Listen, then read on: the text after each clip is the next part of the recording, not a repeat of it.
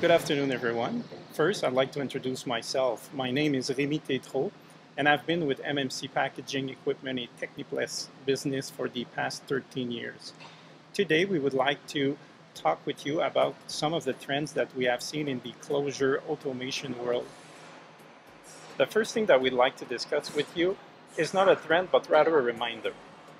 When considering buying a new lining machine equipment, it's always important to consider the liner. The liner usage is something that's very important. We've recently had a success story with a customer of ours. They had an old lining machine that was doing the operation in a one-up configuration. So they would basically cut the liner and insert it in the closure one at a time.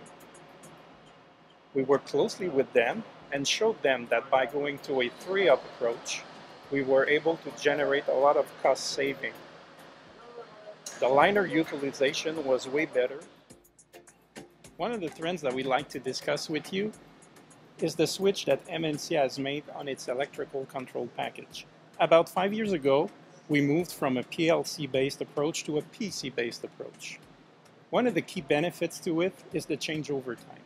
When going from one size to another, it's much more convenient on the PC base. In the PLC era, when a changeover would be needed, the operator would have to replace all the mechanical parts in the machine and furthermore, do the adjustment of all the electrical components, like all sensors thresholds, the VFD speeds, so on and so forth. In the PC-based era, through the HMI, the operator can easily load a new recipe, and then all these new values for all these sensors and all these VFDs can be transferred through the network of the machine. So this way, the changeover is much more convenient and faster. One of the other key benefits is that the remote support while going through a PC is much more convenient. In the PLC era, we would have had to modify the program at MMC, send it to the customer. They would require a special software, download it to the machine. Now with the PC-based approach, we can connect remotely to the machine and do all the changes easily through the PC, and then you can see directly in the HMI all the changes that are being made. The other benefit also of the PC base is that we're ready for the Industry 4.0. Every data is available from production to downtime. It can be transferred also to any software to manage your production. The other thing that it allows us to do is that we can connect to the upstream and downstream equipment as well. So, as you can see, going to a PC base has brought a lot of benefits for all of our customers. Another trend is vision inspection. When I started 13 years ago at MMC, there was barely any vision within our equipment.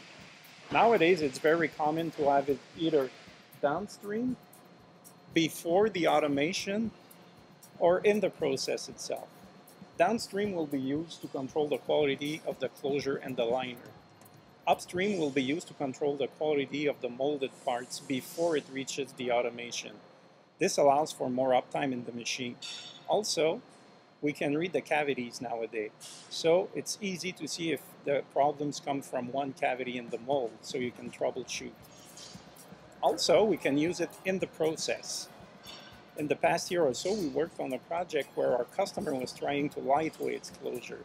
So to do so, they removed some key features that were used then for the mechanical or radial orientation of both parts before the assembly. So we used the vision to find the orientation of both parts, and then we could rotate one of them to do the assembly properly. In summary, when considering to buy a new lining machine, please always keep in mind the liner yield, as it's very important. Also, the switch from PLC to PC has a lot of benefits, one of which is the productivity, as the changeover is much more efficient. Also, we can have a better remote support. We now have the data collection available, and we are Industry 4.0 ready.